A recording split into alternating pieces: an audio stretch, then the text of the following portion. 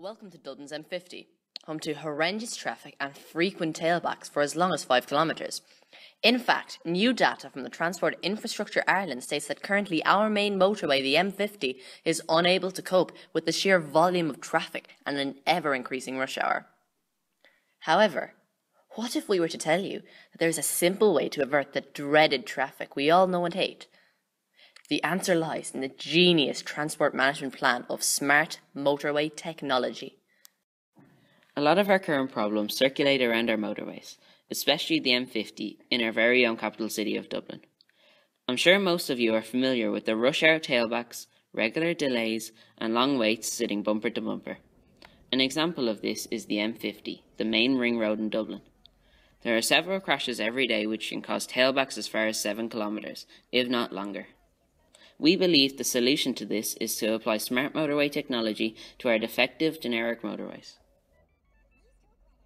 By now you're probably wondering what a smart motorway is and how it can benefit your day-to-day transportation. A smart motorway is a motorway that is digitally enhanced using science and technology. This is done by incorporating digital road signs that can be altered to the suited circumstances of the motorway. The signs themselves are digitally adjusted by the different instances or disruptions that may be found to disturb the running flow of traffic. This is done by the use of motorway cameras. Many different disturbances can have an impact on road signs. Some of these disturbances include weather, minor or major collisions, roadworks, and how busy the motorway is at a select time. In fact, some countries, such as England, France, Germany, Spain, and the Netherlands, have innovated from the generic motorway format to the incredible but simple design of the smart motorway system.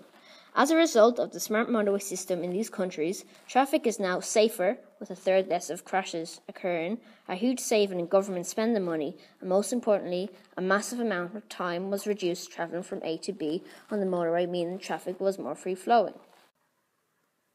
The hard shoulder could be opened if the motorway is congested.